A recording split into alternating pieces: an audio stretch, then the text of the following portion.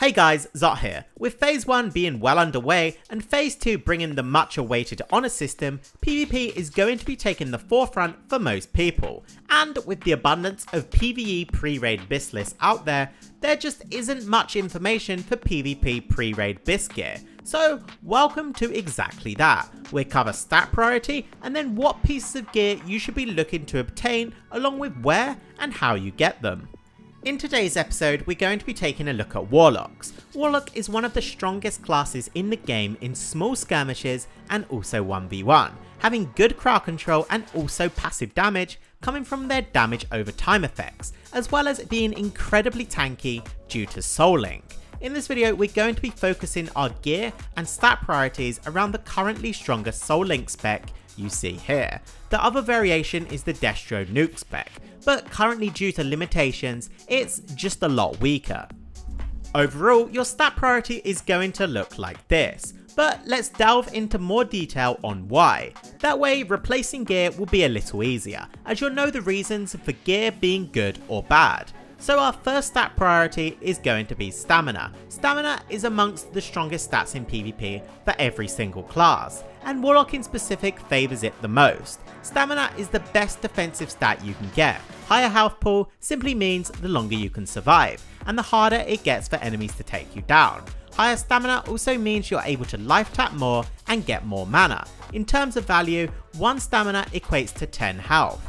Spell damage is next up on our priority list. The more spell damage you have, the more damage you deal. Simple. Shadow damage is of course going to be the best, as with this spec almost all of your damage is coming from your damage over time effects or shadow spells, and in Phase 1 plus shadow damage is relatively easy to come by, with Scholarments and Strat on Dead Side both dropping some very good items. After that is going to be Spell Hit. Now this is so low on this priority list for a few reasons. First is due to our spec picking up 2 out of 5 in suppression, giving your affliction spells a 4% chance to hit.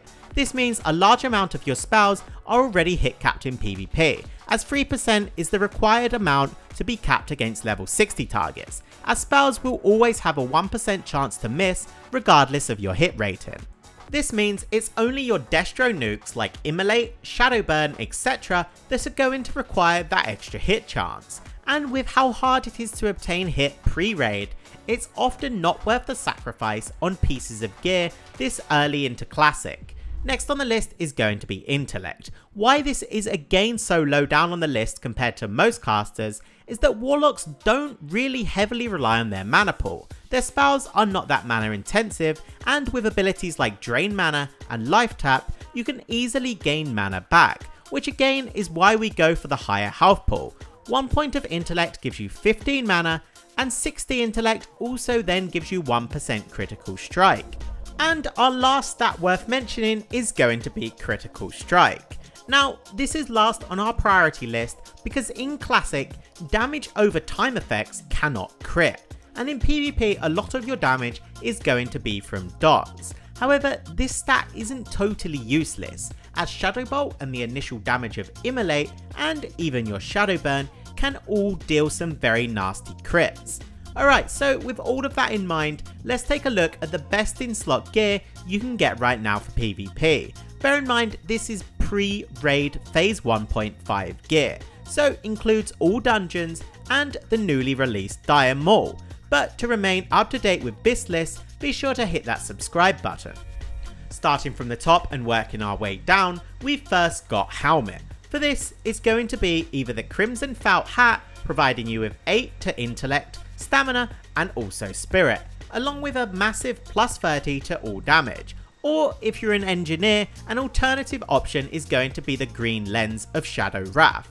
This helmet has some more stamina and some extra shadow damage. To obtain the Crimson Felt Hat, you're going to have to venture into Strathhole, and more specifically the undead side of the instance, as this drops from Magistrate Barthilas, one of the later bosses inside of the instance. However, you can pull this boss instantly in a well coordinated group when going through the side entrance. So moving down a slot, the next item is going to be neck piece, and for this we're going to be after the Anastari Heirloom, a neck providing 15 stamina along with a pretty substantial 13 spell damage. So this neck has our two most favoured stats when it comes to PvP. To get yourself one of these perfectly itemised necks, it's going to be Strat Undead side once more, where you'll have to slay Baroness Anastari. She is one of the 3 bosses protecting the ziggurats you need to clear in order to reach the final boss Baron Rivendare. Once you slay her, she has about a 17% chance to drop this neck. Now shoulders are up next, and for these we're going to be after the Deadwalker Mantle. These shoulders have a whopping 19 stamina and also 9 intellect, and even 13 shadow damage. Again, high stamina and shadow damage, exactly what you're looking for from a PvP item. Coming from inside of Scholomance, they drop from the first non-optional boss, Rattlegore, whom you can find atop of a bone pile in the basement. Rattlegore has quite a large drop table, and these shoulders only have about a 12% chance to drop, but for sure worth farming. Now for Cloak, the best option you'll be able to get for PvP is going to be the Deep Woodlands Cloak. This cloak provides a large amount of intellect, as well as stamina and some spell damage, so everything we're looking for. However, the drawback is it's only obtainable by the Horde. The Deep Woodlands Cloak is a reward from the elite quest in the Hinterlands, and requires you to kill Vile Priestess Hex and her minions. Now these elites are in their mid 40s, so can be soloed at level 60 with ease, if you didn't pick this cloak up whilst leveling. Alliance however has a bit of a weaker alternative, in the form of the Bloodmoon Cloak. This cloak provides a huge boost to stamina, but doesn't have any spell damage. The Bloodmoon Cloak comes from the penultimate boss inside of Upper Blackrock Spire, who is a giant corehound adequately named the Beast. Moving on, we've got chest up next, and for this we've got Robe of the Void. Now this is your best in slot robe when it comes to PvP and also PvE for some time, down to its perfect stats. 14 stamina, a huge boost to your spell damage, and even the added ability to heal your pet. To obtain this robe however is not going to be cheap. First you'll have to either farm the pattern off the final boss in Scholomance, Dark Master Gandlin, or buy it off the auction house for a small fee. Again, after that you're going to have to farm the materials to craft it, or again purchase them from the auction house. But for sure worth the effort it takes to get, as this robe, as mentioned, is BiS in both PvP and even PvE. Moving down, we've got braces up next. Now this is our first item coming from the newly released Maul instance, and that's going to be the Sublime Wristguards. These braces are the only braces pre-raid having any form of bonus to plus spell damage and healing, which makes them heavily sought after for any caster. They have a high amount of intellect and even some stamina and spirit, combined with the plus 12 to damage and healing. These braces have a small chance to drop as mentioned in Maul, from either Guard Moldor or Guard Slipkick inside of Maul North. Next up we've got gloves, and for these there is only one option for Warlocks, and that's going to be Felcloth gloves. These gloves are insane when it comes to Warlocks, and have 9 stamina and a huge plus 33 to shadow damage, so that's our 2 highest priority stats once again. These gloves are made by tailors, and require 12 bolts of runecloth, 20 Felcloth, 6 demonic runes, and 8 essence of undeath. Whilst a little pricey, the Felcloth gloves are extremely worth parting your gold for. So with this in mind, an easier and cheaper to obtain alternative is going to be the Hands of Power. Despite the lack of stamina, the spell damage provided is going to best any other gloves pre-raid, apart from the Felcloth gloves. These easier to obtain gloves are from Quartermaster Zigris inside of Lower Blackrock Spire. Now our next piece of armour is going to be belt. For both PvE and PvP, there is one belt every single caster wants, and that's of course going to be the Bandfox Sash. This belt is so incredibly strong, as not only is it perfectly itemized with stamina, intellect and spell damage, but on top of that provides you with 1% hit. As mentioned, hit is incredibly hard to come by, and any hit you can get without heavily sacrificing your gear is insane. To obtain this belt, it's going to be off to Blackrock Depths and to the arena, as this sash drops from Okfor the Breaker, one of 6 potential bosses inside the Ring of Lore. If you're lucky enough to get this ogre boss, he has a 1 in 3 chance of dropping this belt. Next up are going to be legs. Now again for these, they're the same as for PvE. All casters want these legs. I'm of course talking about the Skyshroud Leggings. 8 stamina, 8 intellect and a huge amount of spell damage. These legs have it all. The Skyshroud Leggings drop from the first boss in Lower Blackrock Spire, which is an ogre named High Lord Omak, at about a 14% drop rate. As he's the first boss and relatively easy to farm, you can often find groups just farming him for these legs alone. Finally, our last piece of armour for this BiS list is going to be boots, in which we're going to be wanting Maleki's Footwraps, 9 in, 9 stamina and a huge plus 27 damage to shadow spells. These boots are perfect for PvP, and to get them you're going to have to once again head off to Strat Undead side, where they drop similar to the amulet from one of the 3 bosses in front of the ziggurats you need to clear in order to reach the final boss. This time you'll be wanting to slay Maleki the Pallid. Now for rings, you've got a few options depending on your wealth. The best ring you can get for both slots is going to be 2 Underworld Bands. However, these are very expensive on the auction house. They provide 14 shadow damage and 10 stamina. For its level, the ring is absolutely absurd. To get 2 of these, your best bet is just simply buying them off the auction house, as they're a random BOE epic world drop, so you can't target farm them. If you however don't have the gold to throw on this expensive ring, there is 2 cheaper alternatives. First is the Blood of the Martyr. This ring is insane for survivability. 15 stamina on 1 ring is insane, and on top of that it's even got very high amount of intellect, so just very good when it comes to PvP and easy to obtain.